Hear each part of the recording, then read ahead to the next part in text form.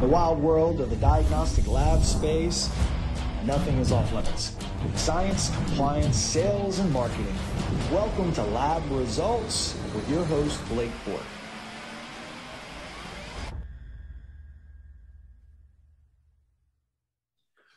Hello, and welcome to Lab Results with Blake. I'm your host, Blake Bork, and today is Genesis Day, the origin story. Why lab results? Why now?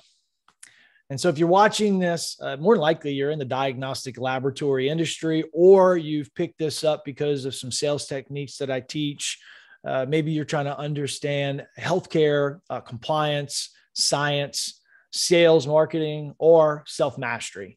At the end of the day, I treat every sales rep that I've ever mentored, coached, employed, worked alongside with like they are a high-end performance athlete. I believe that sales athletes are some of the best sales men and women in the game. And it has a lot to do with their drive and their determination, but it doesn't mean that if you haven't come from an athletic background that you can't be great at sales. Obviously, there are a lot of great sales reps that I've worked with that never played a down of football, shot a basketball or baseball, right? Never was in gymnastics, was never a competitive cheerleader.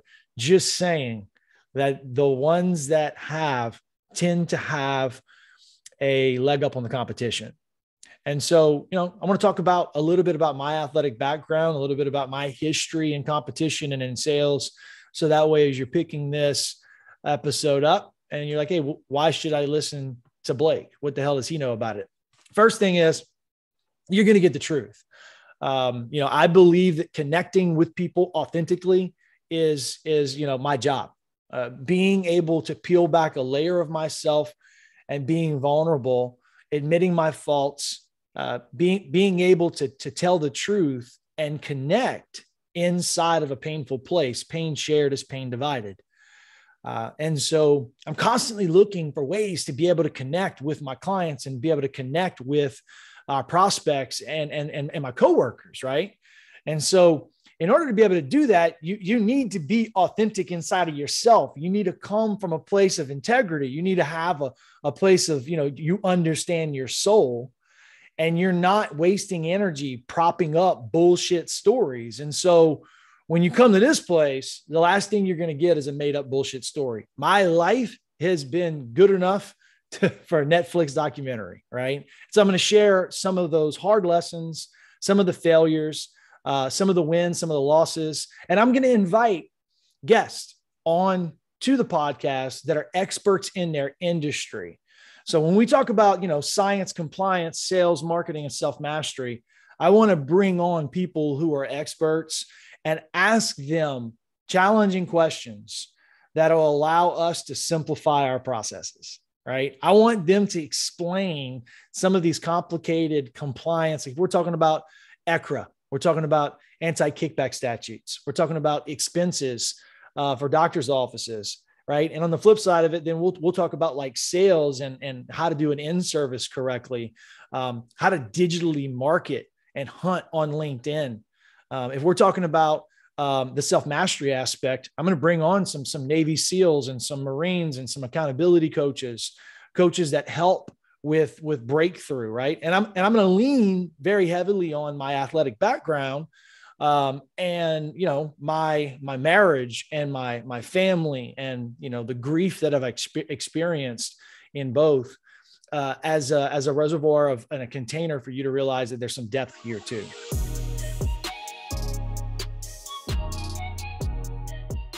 Coach Blake is what my friends and family have called me since I was 11 years old. Ever since I stepped on a football field, I've basically been a coach on the field and a coach off the field. And so they made fun of me, my high school football team, and they called me Coach Blake. And it did not get under my skin because I owned it. I walked on to the Raging Cajuns. I thought I was going to be a decathlete. And then my freshman year, I actually gained about 25 pounds, and I ended up moving from linebacker to fullback. And I was a fullback for 4 straight years. I redshirted for 4 straight years. I was basically the starting fullback in a no fullback offense. So it's kind of like I wasn't quite the holder, but I was on special teams, and I was a walk-on, man. It took me literally 3 years for me to earn my scholarship. 3 head coaches, 3 strength coaches, 7 position coaches, and it made me. It shaped me. In high school, we were a brand new high school. We had two classes my freshman year because it was a brand new school, and they put us in a 5A district my sophomore year without a senior class. So we were playing in some very adverse situations. I played a game as a freshman, then JV, and then varsity my freshman year. Played something like 27 football games. So when I think about adversity, when I think about a challenging situation, I played for one of the worst teams in America. Like it literally in ESPN, the magazine, I played for the University of Louisiana's Raging Cajuns. And when I was there, just recently, the guys were 13-1. When I was there, we were like 1-11, a couple years in a row. And so my senior year, we got a new head coach. And when we got the new head coach, a fullback was actually in the offense. And I got to finally play like I had always wanted to play. And I was on special teams. And so I kind of like salvaged my experience there. But I left college early. I left college and I went on to become a businessman. I started a tree service. And so I had like studied to become a licensed arborist. I owned a crane. I owned a dump truck. I owned a skid steer loader. I chased hurricanes. And I tell it like this. I made $1 million when I was 23, my first million when I was 23. I made $1.2 million when I was 22. I spent $1.3 million at 23, and I went bankrupt at 24. If you follow that, I didn't understand money. I had no idea. I literally filed for bankruptcy on my 25th birthday. I walked into my uncle was a bankruptcy attorney. I probably shouldn't have filed bankruptcy. I just met my future wife. We were together maybe for a couple of months. I had breakfast at her house, and she was like, "Are you sure you want to do this today?" And her daddy was a banker, a president of a bank. So she knew full well what bankruptcy meant, especially at that age. And I literally went from having a full-blown tree service and a television show where we were doing property and home improvement in my hometown. I went from Raging Cajun football player, not star, but player, to, a well-established business for a couple of years. I just didn't know how to hold on to my money. And so, the bankruptcy was kind of the first lesson for me on what is it like to be able to kind of rebound and recover. And I was at my mom's house, and we were talking about how I was like, man, if I just knew about finance, Mom, if I just knew, how debt service coverage, or if I just knew about cash flow, if I just knew about loan to value, I wouldn't have spent all my money. And so, I'm drinking a beer, venting to my mom. Next day, I'm drinking a beer, talking about the same thing to my mom. And I'll never forget this as long as I live. My mom said, "Hey, yesterday you were venting. Today you were bitching. You're going to do something about it because I didn't raise a bitch." And, my mom's 5 feet tall. And at this time she's a store manager at Macy's. She's a career woman. And she was a rock star. Like, she really molded me into the manager and the leader that I am today. I learned a lot from her. And she's just one of the hardest working people, both my parents, that I've ever met. But she said, "I didn't raise a bitch. So you need to do something about it." So I looked at it and said, okay, strengths, weaknesses. Where was I deficient? I filed for bankruptcy at 25 years old. So that way I could always look back and say, I'll never do that again. And every year I'll get better and better and better. Where can I learn about finance? Well, I didn't want to go back to school. I went back to school actually to finish my general studies degree, but I wasn't going back to school to be an accountant. So I got my general studies degree. I finished it at 25 years old, the December of that year. And 3 months later, I was a personal banker for JP Morgan Chase. So I literally went within about 9 months, I went from bankrupt to banker. And when I interviewed for Chase, I had a pre-prepared PowerPoint presentation about myself. I handed it out to everyone who was going to be in the meeting with their names on it. And effectively, I took control over the interview and was able to tell my story the way that I wanted to and disclose to them about going bankrupt and the lessons that I learned and the reasons why I wanted to become a banker. And dude, they took it hook, line, and sinker. I got hired. I was working 2 days later. Studied, got my Series 6, got my life, health, and accident insurance license. And for the next 6 years, I was a banker.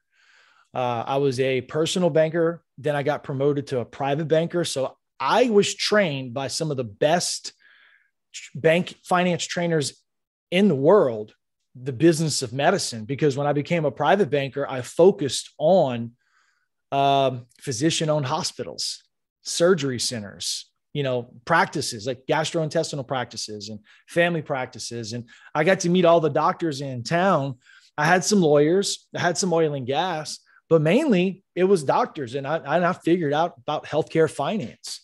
The first time I saw the Stark Law, I didn't know what it was. I had to go and Google it and look it up, but I was learning about Stark from the frame of protecting the bank. Because if the physicians got in trouble or violated it, it would put the bank in a negative position. And so credit default swaps and everything that happened in 2008 and 2009 when Lehman Brothers disappeared and Bear Stearns went away and Washington Mutual turned into Chase and Wachovia turned into Citi. I lived through all of that. And my wife and I, she had an infection very early in her life. Very early in our marriage, and caused her to lose an ovary and a fallopian tube. And so we were put into fertility treatments almost like a year and a half into our marriage. We got blessed with twin girls, but unfortunately, Jenny delivered early. She had an infection, and the infection caused her to have a fetal abruption, and she delivered the baby early. We had Sophia for 12 hours and Charlotte for 72. And so it was really hard during that time period. Like our marriage really went through a lot. And because I played college ball and because I had real pain in my back, I'm going through a spout of depression. Dependence plus depression equals addiction. And so our lives spiraled out of control. And I went from taking two 10 milligram hydrocodones a day to about 180 milligrams of oxycodone a day, and was a full-blown addict. And so, went through about 2 years of that from 2009 to 2011. I honestly don't remember a whole lot of my life. Put on a whole bunch of weight. I was, doing copious amounts of pain meds. And I went in one day to refill my script, and the nurse, God bless her, knew what was going on with me and stepped in front of me and my addiction, and she made me pee in a cup. And when she had me pee in a cup, there's a lot of other stuff that was on that cup that wasn't just the Percocet or the little Roxys that they were prescribing me. And so she said, these things aren't supposed to be there, Blake. I got to send this off for confirmation. Whatever I get back, it doesn't look like we're going to be able to write you any more meds. I mean, I called the doctor. He was on vacation. I called him and said, dude, I'm going to be pooping my pants. I'm going to be going into full-blown withdrawals, man. I know I'm bad off, but I need help. And he said, Blake, we can't give you any more help. And he cut me off. I had 8 pills left. I called my wife and said, we're going to detox. I drove from the doctor's office and drove straight to straight to my boss at the bank and sat down in front of him and said, Jerry, and I love Jerry, I got a problem. I'm addicted to drugs. It's gotten out of control and I don't want to take them anymore. And I'm afraid that if I stop, I'm going to die. That's how bad I am. And he said, I had no idea. Whatever I got to do to support you, as much time as you need off, let's get you with HR right now. So that way we can figure out what type of program the bank has to be able to support you. He said, what's Jenny going to do while you're gone? I said, well, she's coming with me. And so we found a place called Novus Medical Detox. That was the only place in America that would take us as a married couple. And we went to St. Petersburg, Florida, and I spent 11 days. She spent 13 or 14 days detoxing off of the medications we were on. This is an important story for the lab results because you're going to figure out a theme in my life. I go from bankrupt to banker. I go from addict to toxicology laboratory founder and CEO.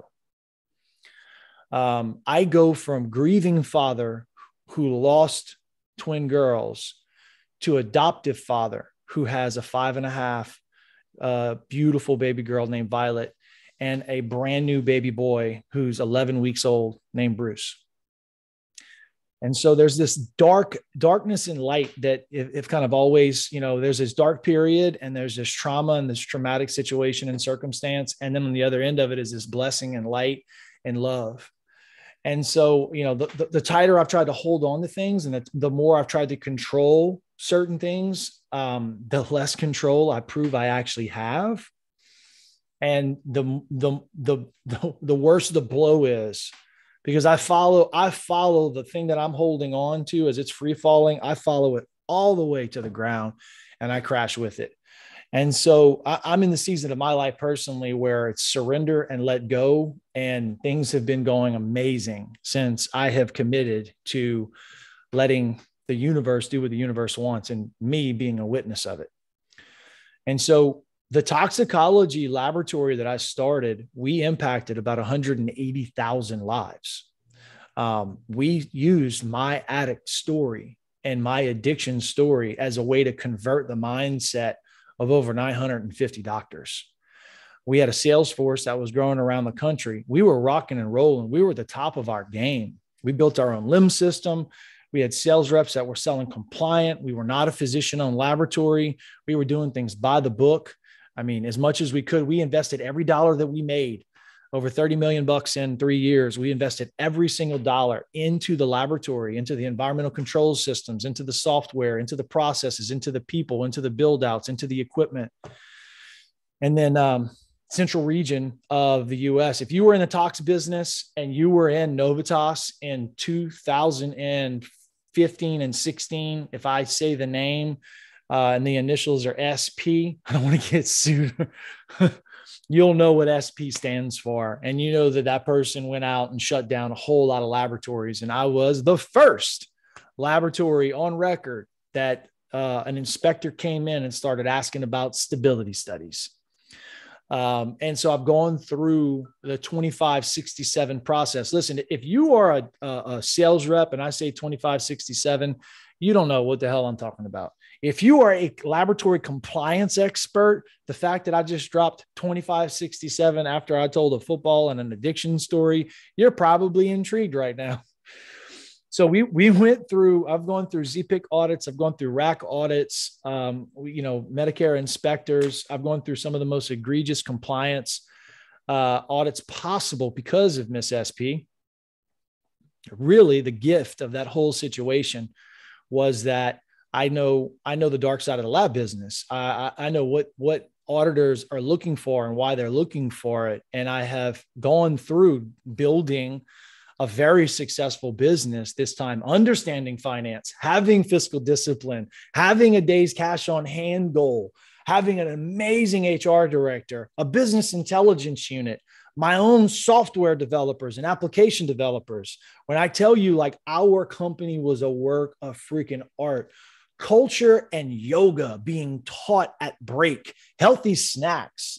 We had our chief training officer was a nurse, a health and wellness nurse. And he was literally helping people with weight loss goals. Like, it was awesome. And then that was all gone, for two reasons. One, in 2016, toxicology reimbursements for Medicare were cut by about 65%. They bundled payments. And two, we had a cease and desist that we had to abide by because they said that our toxicology tests, because the stability studies weren't done correctly, pose immediate jeopardy. And they basically made us stop testing. It sucked.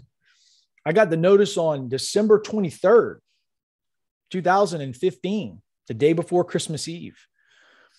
Literally ruined Christmas. And it came after like months of the inspectors telling us that everything was great. And we had one of the best laboratories they'd ever been in. Like the epitome of a blind side. It took 2 years and 1 day and about $10 million in real money spent. We picked up a software in the process when we tried to reopen our laboratory. And because of our knowledge and because of our experience, when we picked up this LIMS software and we opened the box, we were like, dude, this thing should not be on the market. We had invested, like we tried to work with them. It took us actually probably about 9 months for us to figure out that this particular piece of software was inoperable. And we had ran out of cash. We ran out of money. And it was what's the best way to say this? It was a danger to patients who were put into this software. All right. I'm not saying the name because I don't want to drum up any bad juju. But it owned by a very large company. And so more of the story is we've been under the hood with LIMS systems now. We understand, how these databases are supposed to be configured. We understand that what is HIPAA compliance and what is not HIPAA compliance. We know why there should be roles in place. We understand how to set up the data lake and be able to pull and query information. So that way you have dashboards to be able to drive your business. We know the importance of having a CRM, and we come from that place. When I say we, I mean the Core Academy and the consultants that I align myself with. We come from that place because we've been in the shit. Like we've literally put it together brick by brick and stone by stone. I remember not being able to tell the difference between a good consultant and a bad consultant. I remember not knowing the right questions to ask. In 2011, whenever I started on this journey, I got sober, decided I was going to start a toxicology laboratory with two of my best friends. And I Googled on eHow how to start a tox lab. And then from there, literally, we bought an immunoassay analyzer. We hired a lab manager who literally was the worst hire I've ever had, but we thought she was amazing. There's this thing that you'll hear me talk about, situational leadership, right? And Rick Arnellis, I'll drop his name because he's still to this day one of the best employees I ever had. And it was a mistake whenever I let him go. That dude was golden through and through. Never took a day off, worked his ass off, and he taught me so much. There are still lessons that pop up that Rick taught me that reveal themselves at times in my life where I'm just like thankful for him. But he taught me about situational leadership, and specifically that there are different levels of awareness and knowledge that leaders have. And it's how it's important when I'm an alpha and I'm a quick start and I'm red, be brief, be bright, be gone is how I want to read my emails. And so somebody gives me a whole lot of detail and my brain collapses, right? Well, because I'm this red personality, and I'm a quick start, I also think I'm an expert on most topics because I know a little bit about a lot. And some of those topics, I know a lot about a lot. I know I can go deep in some of them. So when I'm barely when I just start something and I'm like a D1, very dangerous to be a D1. When you're a D1, you don't even know you're in the room with a D3 or a D4 because you're just trying to figure out where the light switches are. Like you're just looking at hey, there's some nice paint. You have no idea where you actually are. So the situational awareness inside of leadership is important, that you structure a team that has some D4s on it, some D3s on it. D4 is like a master of the master. They forgot more than a D1 will ever know at that stage. D2s are, you're getting into the point where you know what you're supposed to do. You understand your role. You know some of the right questions to ask. A D3 is somebody that is actually like full blown, like competent human being. These are probably like your senior vice presidents, your compliance officers, right? But then you have the D4s that are like the gurus, right? You need to search for the D4. You're not going to find a whole lot of them walking around, but there's some D1s inside of the lab industry. There's some consultants that are straight D1 con men. They know the words, but they don't know what they mean. They can talk about validations. They can talk about laboratory compendiums. They can talk about, how to pass an audit and what the auditors really want. And they'll talk about the 70-30 rule. That's it. They're just surface level bullshit.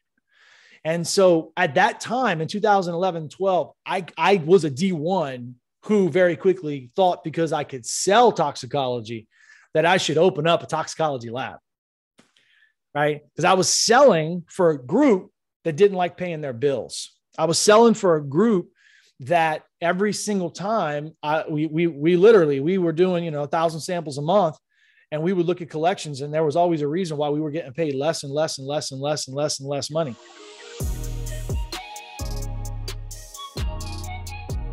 Compliance inside of how sales reps are treated have never been more important, right? With EKRA and the safe harbors inside of the anti-kickback statute and the difference between W-2s and 1099s, I'll give you a little cheat secret right now. If you want to know what not to do, go to the OIG website and read what people are doing right now and what they're getting arrested and indicted for. It's there. They don't hide it. They literally let you know, like the OIG will publish, this is who we're going after this year. We're going to be going after COVID laboratories this year, and this is what we're looking for. And they just let you know. These are the areas where most of our agents are going to be working, in Florida, and Louisiana, and Texas. Like, they tell you. And then if you want to know, well, I wonder if what we're doing is wrong, go look at the OIG hot sheets. Go look at what they're posting. Google right now, OIG laboratory fraud, and then save that link and then have it send you an alert. Set a Google alert whenever something from that page is published, and you'll literally be on top of what not to do. You'll read it and you'll be like, oh, wow, holy shit, that's what we're doing. That's not a good idea. And then you should stop doing it, right? So we're running a toxicology laboratory, and we wanted to model ourselves after Millennium. Millennium pays a $250 million fine for shit that I guarantee you, I told my team 12,000 times, we can't do it. We shouldn't do it. There's no way we can do it. And in the lab business, you'll hear this. You'll hear, obviously these guys got a lot of attorneys, and they must have approved that, and I don't know if they were guilty or not. I've worked with some of those people, and they're nice people, and smart as heck. And the guy who was running that crew, he may be a spitting cobra, but he's the best businessman I ever met before in my life. He's over at, I'm telling you right now, like, they got some guys over there that got the golden touch, and super impressive with them. But we were a small toxicology laboratory. And the lesson here is you cannot compare your situation to anyone else's. Your compliance plan is your compliance plan. Your compliance plan is your compliance plan. From a science standpoint, your validation plan is your validation plan. Depending on the MAC and depending on who your inspectors are going to be, and depending on the state that you're in, from Texas to Louisiana, the rules for even employment and licensing are completely different. Picking a consultant that understands the science and the validation, like, there's some good ones out there. I love Lighthouse. I love Vachette. I've worked with AMA. I've worked with healthcare, HRC, Health Recon. And then you have your other than contributors and softwares that you can purchase. I've used a Xiphon in the past. We've subbed out our own billing. We've brought billing in house, right? We've done a lot of these things. So you'll see on the podcast, I'll bring in some RCM and some billing, and it's going to be really hard for me to hide some of my real thoughts But I want to give everybody the opportunity to be able to express themselves and their opinion. And it's definitely not a setup whenever I have some experts on, but I'll undoubtedly have some experts that I did not have a good experience with their product or their software. There's a pretty good chance that whenever that happens, you'll see me practice safe distancing and safe space, because I think people should have an opportunity to be able to reinvent themselves. They should have an opportunity to be able to retell their story. And in software in particular, there's always an opportunity to be able to do a new release and to fix the problems that were there, and to admit that you didn't get it right and that you improved, and now you're going to get it right.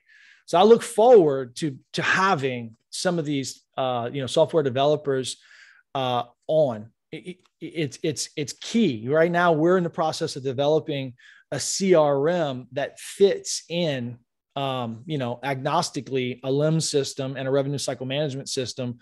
So that way sales reps can actually look and see samples that came in, be able to build in a cog, understand missing information. I need to be able to know what my laboratory's profitability is, not the number of samples that came in. So like, we're going to talk about like what to measure and why to measure it. When when I was a CEO and I was like, we did 7,000 samples this month. We did 6,000 samples. We did 5,000 samples. Like, I celebrated the volume. I celebrated the number of employees that we had, right? We got 85 employees. We got 115 employees. Like, people would say, hey man, how's your business doing? I'm like, oh man, last month we did 8,500 samples, got 165 employees, man. Right? Because I was celebrating the size of those numbers, right? Well, what wasn't told is I'm overpaying for 165 employees. I've overbuilt my systems and my operations. Yes, it was like, to me, a work of art. It was a very expensive work of art, and we were building it not for the company that we were, but the company that we wanted to be. And so when we're looking at what we're measuring and why the measurements are important, we're going to talk about these indicators that you need to be paying attention to. There are these key indicators that we're going to look at, and missing information is a big deal, right? You're going to hear me preaching hard that if you run the damn sample on a Tuesday and you put out a report Tuesday night or Wednesday morning, you should be dropping the claim the next day. Like, these labs that aren't dropping billing for 38 days and for 60 days, it's ridiculous. You're not giving your sales reps an opportunity to be able to train the account the right way. You're not giving your sales team or your service team the ability to be able to get the missing information, so that way you as a lab owner can get paid. And the sales reps aren't in control of any of that.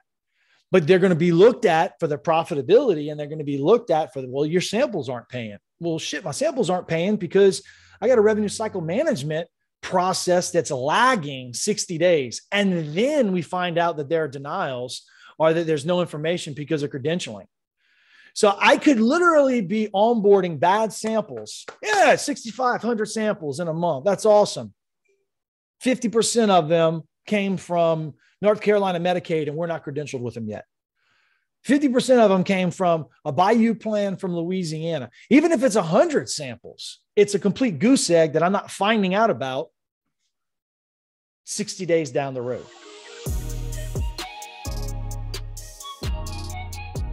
So as we look at the lab industry, it is as much science as it is art.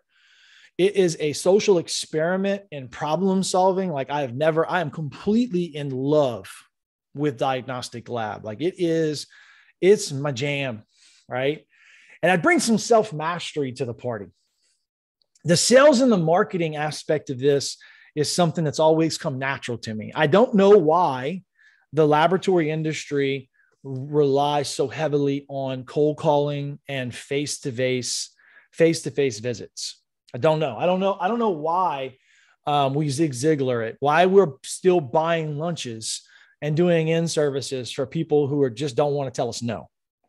I don't know why we have such a hard time connecting with micro decision makers. We have the macro decision maker, that's the doctor's office, that or the doctor or the owner or the provider who says, yeah, this is great for my patients. It's good clinical care.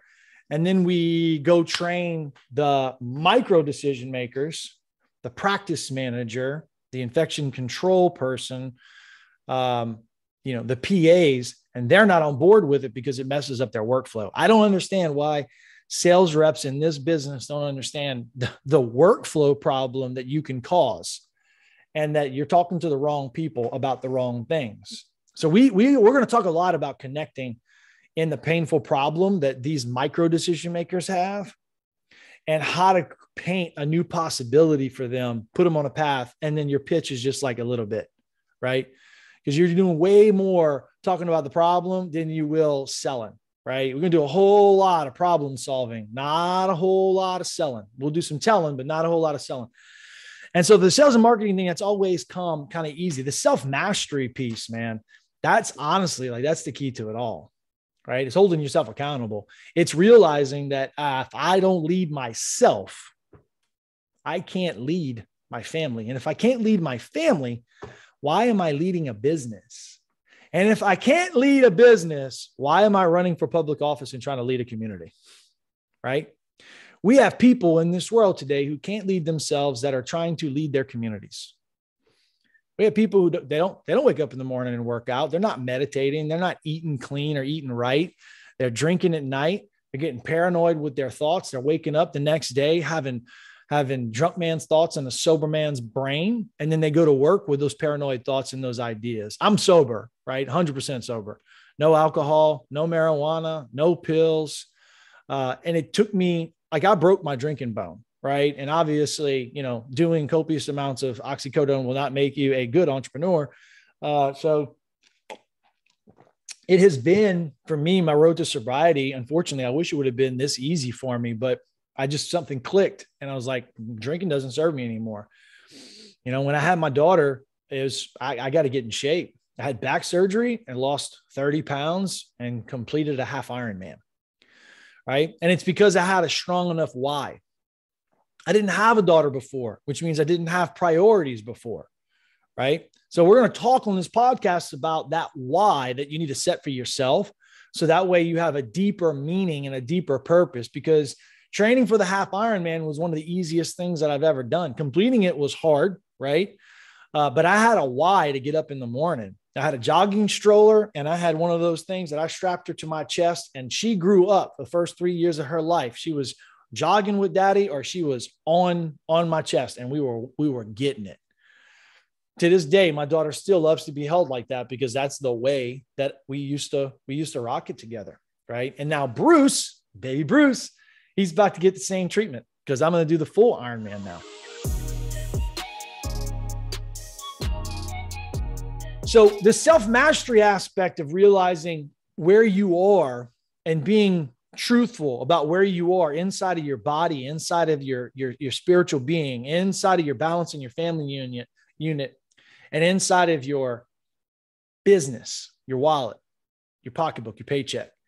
Like, if you're going to get one thing out of this podcast, and I probably should have said that at the beginning, I'm going to teach you how to make money. Making money has been one of the easiest things it's the best thing I know how to do, is create value and make money. We're going to recommend books for you to read. We'll go through and talk about those books, right? We're going to drop some gold nuggets, and we're going to give an opportunity for you to join us inside of the Core Academy and be able to hot seat and use these ideas. Like, we're creating a community here where one really doesn't exist.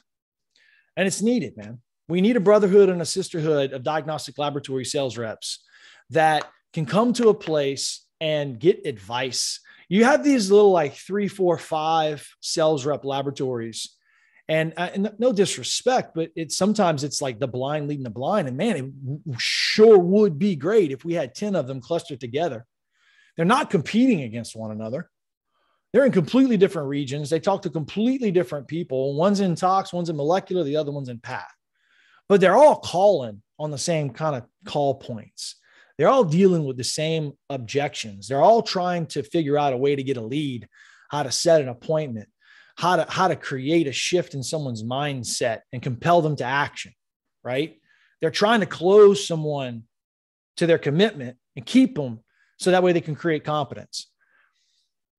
So from a sales and marketing standpoint, you will find the self-mastery piece is what is going to unlock your greatness. And that's ultimately what we care about is our results. Results is in our name. Lab results. Measure me by my results. Don't give me a story. A pipeline meeting is it's like death to my soul. I hate them. I don't want to be lied to. I don't want to hear about your prospects. I don't want to hear hopium. You tell me that you're putting them on ice for a little bit. Like, oh, we're going to let it cool off a little bit. I'm going to give them a week before, I call them back. So that way they don't think I want the business. That way they'll give it to me. It's like, this is the most ridiculous shit I've ever heard before in my life. Sales reps that use their pipeline as a measuring stick.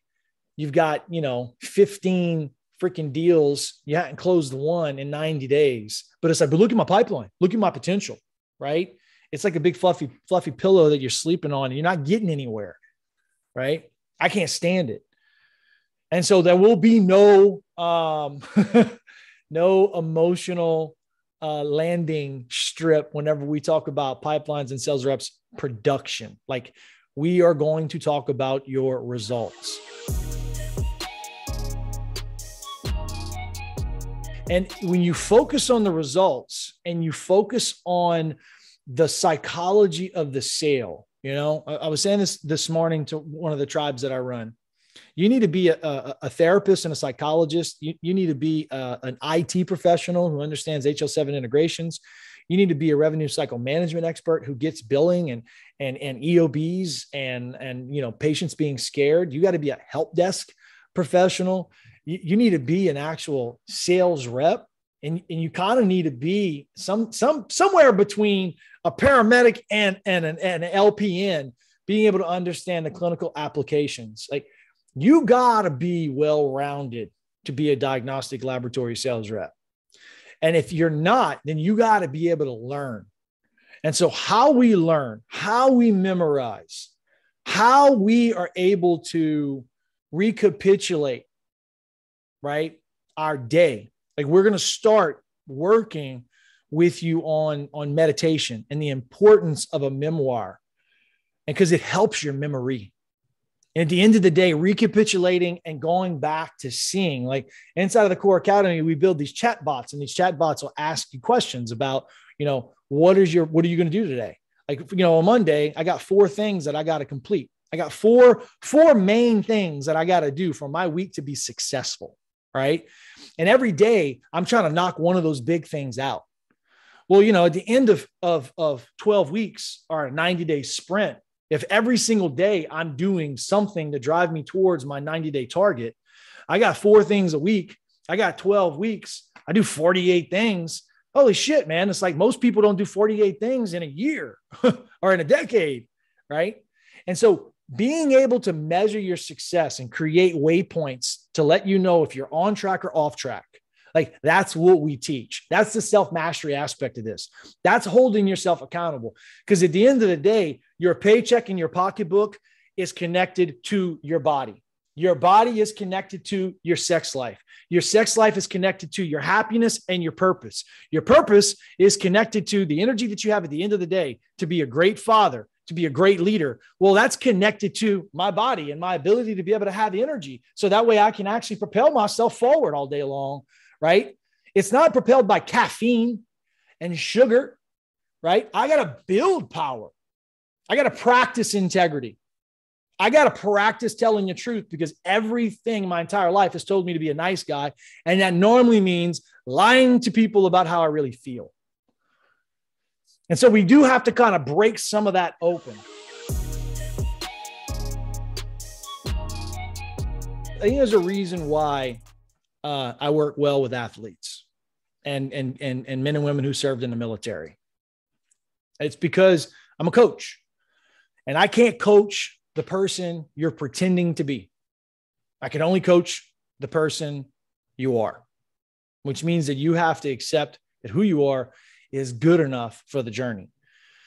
And who you will become on the end of the journey, that's how hard you actually want to work and how committed you are to your purpose. How deep is your why, right? So as we traverse science compliance, sales marketing, and self-mastery, we bring on experts to be able to help. I will continue to share ways that I have fucked up royally.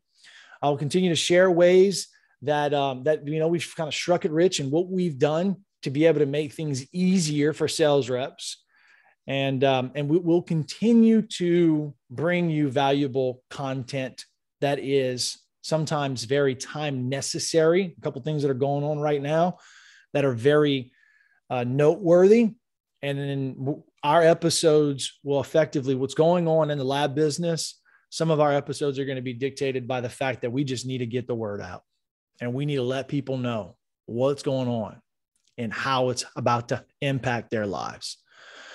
So with that, please share this podcast, like it, subscribe it, drop a comment. And more than anything, give me some feedback. If you got questions about the direction that you want to take your career, there'll be some links that we're going to have inside of the podcast. It's going to be an application for either a conversation or an application for us to be able to share with laboratory CEOs and executives that are hiring, right? So one of the big things we're trying to do here is we're trying to match up right now great labs with great salespeople. Unfortunately, it's hard to find them, right? So we're having an interview process both for the laboratories that we work with as well as the sales reps that want to work for them. So with that, guys, look, be great, be yourself. In the meantime, have a great, great day.